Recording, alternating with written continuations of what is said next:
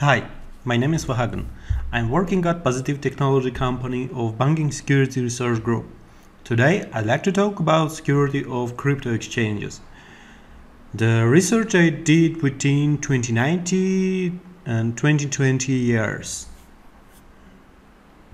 When I started my career, I have found my first vulnerability at Kraken. It was in 2013. I have found a open redirect vulnerability which was duplicate, but the Kraken sent me a little bit tip of half of Bitcoin, and at the time it was $100. At 2013 I was a student. So after the time I have found a lot of vulnerabilities at crypto exchanges like XSS, SQL injection, directory traversals, etc. If you will read a news, and you can see that there are a lot of hacks of exchanges. The big hacks was with MTGOX, Bitfinex, Binance. For example, from MTGOX was stolen over 800,000 Bitcoins. A few years ago, I asked me a question. So, how are crypto exchanges hacked? As for me, using an XSS, it was so hard to hack crypto exchanges, or using Open Redirect, I think it's not possible too. As for me, there are 4 points, 4 ways how to possible to hack the servers of crypto exchanges. The first point is via insiders. It's when developers leave some backdoors in a code, and after some time using the backdoor, they steal money.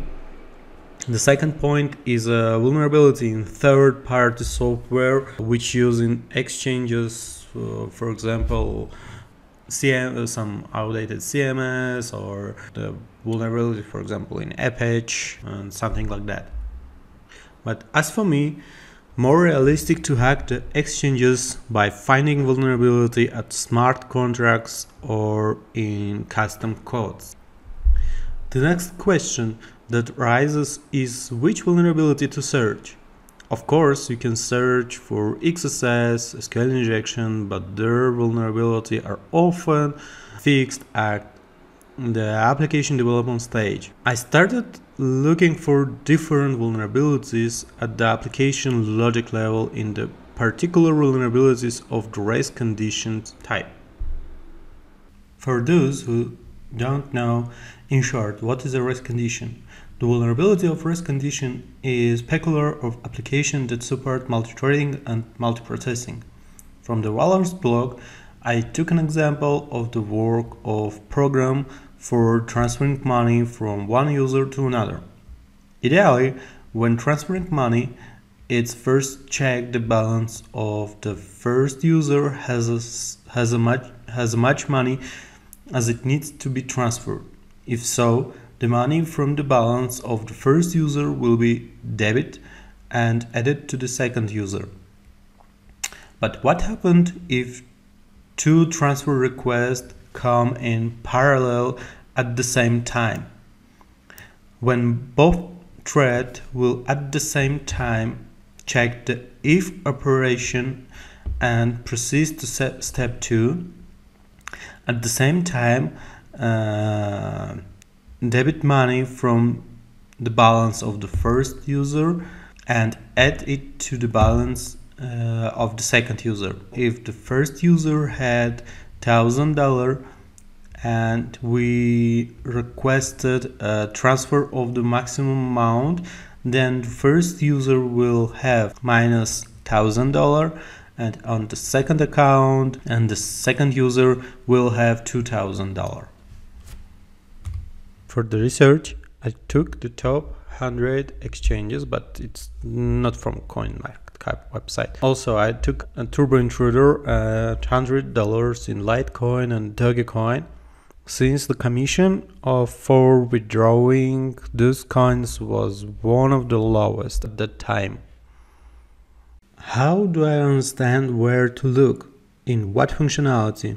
I thought to read what was the trend of the exchanges at that time, what new functionality they added. From the Binance blog, I saw that they added margin trading, and here you can see that there is a functionality to transfer amount from one account to another, from margin to spot. And another functionality was internal transfer. This is when money debit from one user account and added to another user account at the database level and not at the blockchain level. So let's look at the 4 logical vulnerabilities that I found. The first vulnerability was in SnapX exchange. The SnapX exchange was closed on February of this year, so I can write their name here. When we want to buy Bitcoin, we send a request to the exchange and say the price and at which we want to buy and the quantity. After, if we have a required amount on our balance, then the exchange will place an order to buy or sell. So what will happen if we'll send several parallel requests to exchange, for example, to buy some Bitcoin? In case I haven't sent 2 requests to buy 100 Bitcoins at price of $1, the exchange placed 2 buy order, which had total cost of $200, and I had $0 in my balance.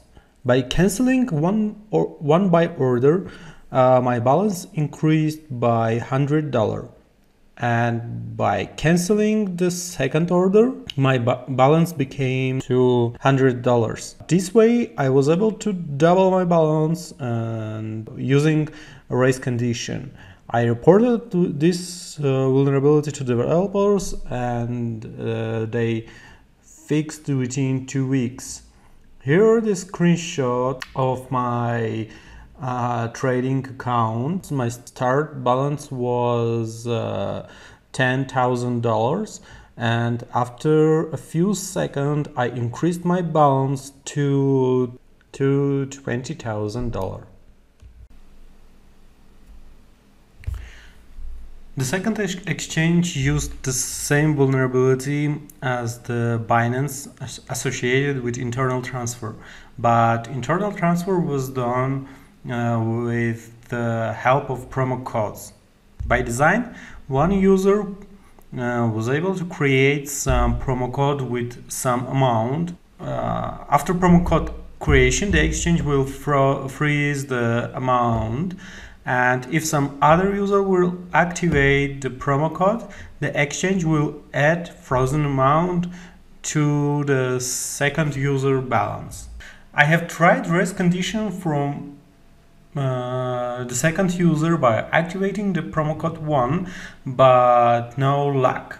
But when I created 2 promo codes and tried again race condition with only the first promo code, then the exchange added amount from promo code 1 to my account, and after that from the promo code 2. I'd like to mention that I didn't know promo code 2 value. Here is the screenshot that I was able to activate the promo code 1 2 times. Let's see another type of vulnerability. When we're trying to withdraw money from our account, the exchange deducts a commission from the money that we want to withdraw, and the remaining amount is sending to address that we wrote. I found one crypto exchange that positioned itself as a commission-free exchange. I thought that if the exchange doesn't take a commission, then I wonder what is the minimum amount that can be withdrawn from the exchange. It turned out that this amount in dollar terms is very small. When I try to withdraw 1 million Ethereum, the exchange itself pay around $10 for the transaction. I wrote to the crypto exchange that you can send the smallest amount of Ethereum and the exchange will pay a large amount instead of me, and you can empty the exchange's hot wallet by sending a lot of transactions. The exchange replied to me that this is their business and this is not a vulnerability.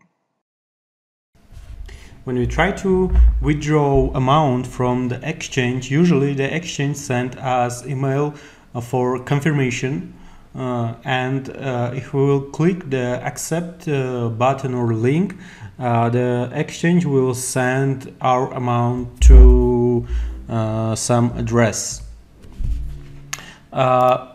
Race condition vulnerability was in a few websites, in a few exchanges, by accept the confirmation link.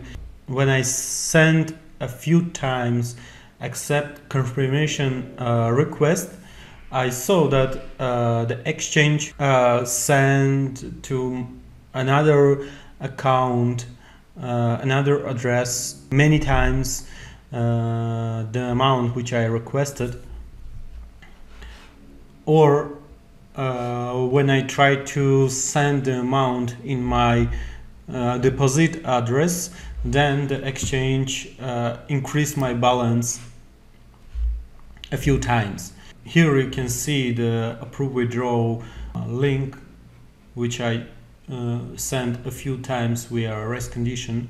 And here you can see that my account was 0.05 Ethereum, and after that the exchange added to my balance 6 times of value which I tried to withdraw to my deposit address.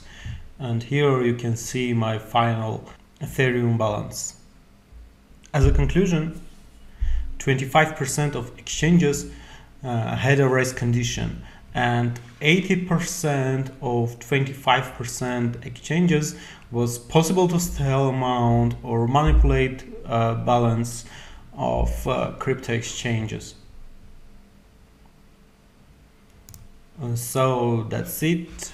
Thank you very much.